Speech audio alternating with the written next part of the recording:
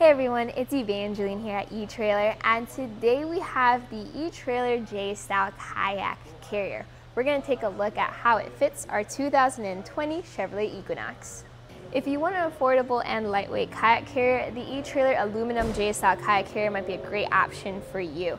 It's a great way to get into the kayak game where you don't take up too much space. It is made of aluminum, so it is designed to hold up to the elements. You can even leave it on your roof in the folded position. There are some downsides too, like you lose out on some features because of its affordability, and we're going to talk about that, focusing on the Chevrolet Equinox.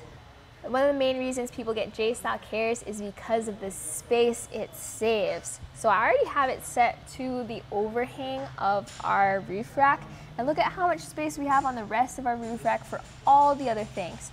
If you want to carry a roof basket, or a roof box, or even more kayaks, you can do so. This does have a weight capacity of 150 pounds for your kayak, but if you are using this to carry around more kayaks, be mindful of your roof weight capacity and your roof rack capacity. All those added up might exceed, so just double check those numbers. Everything is included with this kayak carrier kit, so not only do you get the front and the back carriers, we also get your strap kit, which I'm a big fan of. I even use this strap kit with other kayak carrier brands. Now I'm going to take this off. Don't worry, I'll show you how to strap down your kayak, but we'll take it off to take a look at the kayak carrier itself.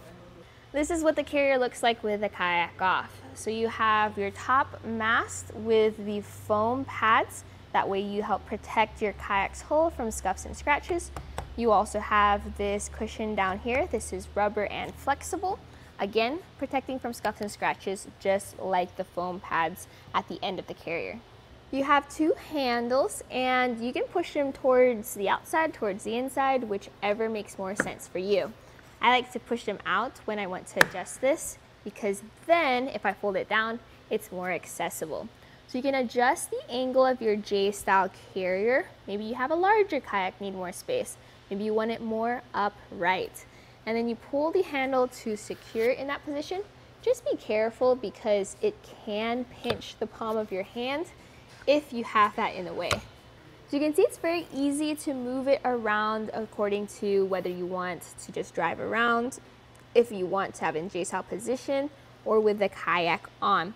Something to note with this is because it is aluminum, it is designed to stand up to the elements. It's corrosion resistant, and that way even if you have your salt water, your lake water, your rain water, you're still good. For your Equinox, make sure you do have a roof rack. I currently have a Thule roof rack with the 53-inch long bars. That's why we can have it mounted to our overhang. Shorter bars means that this will be on the inside of your vehicle and not as easy to reach. In general though, the Equinox is slightly taller as an SUV, so with your heavier kayaks, you may need a second person to support as you put it up onto the rack. But all in all, leaving it on is fine. Using it is very easy to do. It is not lockable though. So if you want something that has locking features, check out the Yakima J-Lo as an alternative. This will fit around most of your crossbars. Double check the product description to make sure it fits yours. It does have that clamp style system with the wing nuts, so you do need a little bit of clearance. Let's take a look at the installation of the carrier as well as how to load it up. When you install this, this is usually how you're storing your kayak carrier in your garage. You can hang this on a hook or up on a shelf. It's very lightweight. My special technique for this is I take off one of the wing nuts, and that way the clamp is free to twist. You have different options for mounting your kayak carrier. I like to put it on the overhang because then it's easier to reach.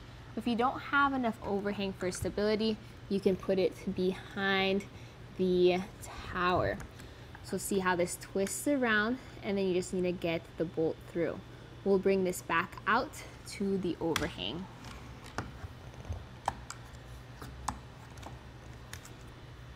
You may need to loosen the other side to get some clearance on the other, but then once you have your clamp wrapped around your crossbar, you just turn those wing nuts to secure it.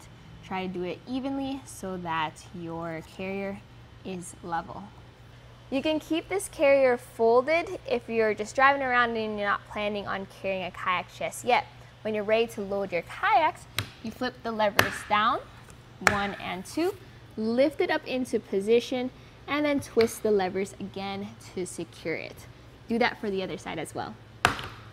So I have my friend Rick here to demonstrate how to get the kayak up and into the J-style carrier. It is a little tricky because you have to get over the J hook, but once you have it settled in the cradle, you just leave it there and then get your straps on. For strapping down your kayak, you do have an included strap kit. So that's 2 cam buckle straps for the middle of the kayak and then your bow and stern straps. Honestly, this would be a little bit easier if you set up your straps before the kayak's in place, but this is also the way you could do it with the kayak already on. You want it into the rack, over the kayak, and then up front. Here up front, I like to bring the strap through the carrier, around the crossbar or the tower, so you have an extra point of stabilization, and then back up through the carrier. And so that you don't have any buckles touching your kayak's hull, we're gonna bring this up into the opening before we attach the end of the strap. This feeds through, and then you just need to pull down in order to tighten it. So pull until you get good tension on the kayak. Bow and stern straps, you get a part of the strap that goes into the bow and the stern of your kayak.